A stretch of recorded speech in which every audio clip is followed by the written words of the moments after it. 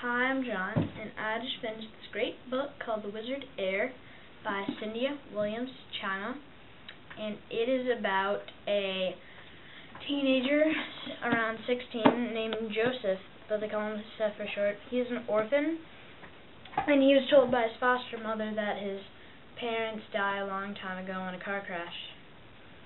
And so now he is a troubled wizard, and just going around in private schools and getting kicked out of each one because he's just can't control his powers and they're hurting people.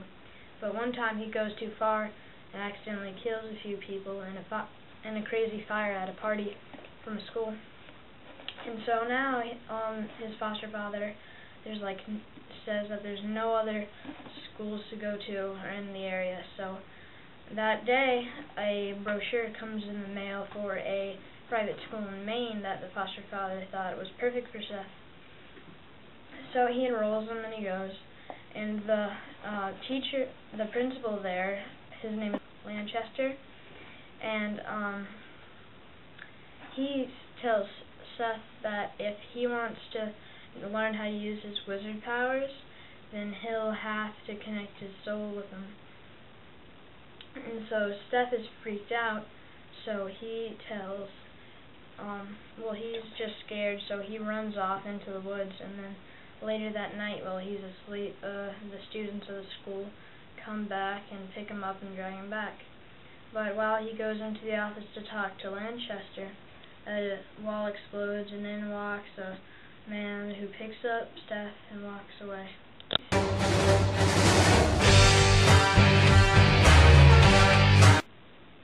The next thing Steph knows, he wakes up in Trinity, Ohio, and with the same man standing over him that day. He says, the boy says to the man, "Who is he and why did he take him?" He just says that "I am your father." Yes. The man also shows him how to use his wizard powers and how to become a master at it.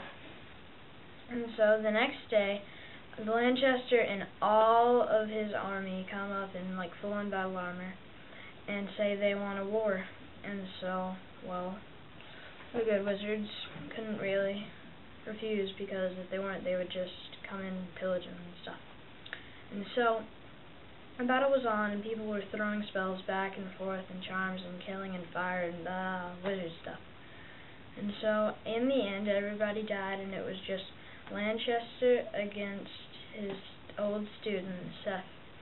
And so they're throwing charms and blocking charms. And next thing you know, Steph's father comes up behind Lanchester and stabs him in the back.